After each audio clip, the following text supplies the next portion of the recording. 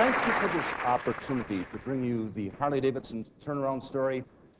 It's a turnaround story of a small company from the Rust Belt of mid-America on the verge of bankruptcy. In fact, we even had the press releases written. And how we competed against internationally known companies like Honda, Kawasaki, and Suzuki. And well, first of all, we had established a brand identity. A product can be imitated, but a brand cannot. And simply, what is a brand? Well, it's what you are and who you sell your products to and what they expect out of your product.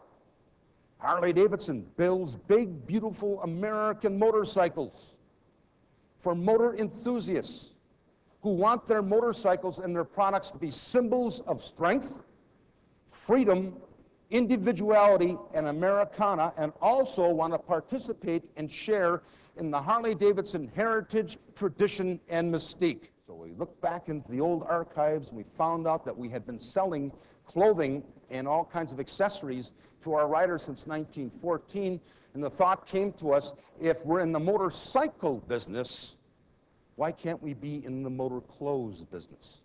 So we manufacture a complete line of clothing that is functional and fashionable for all age groups. You look through our catalog, you'll find people in their 20s, 30s, 40s, 50s, 60s. Turn negatives into positives, and Harleys at that time were called hogs.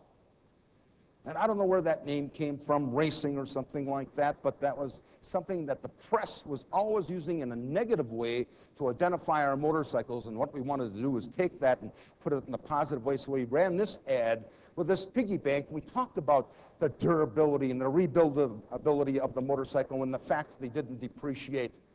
And we ran this ad, and the telephones just ran off the hook for the next 3 months, and we sold 35,000 of these piggy banks at $35 a piece over the next year.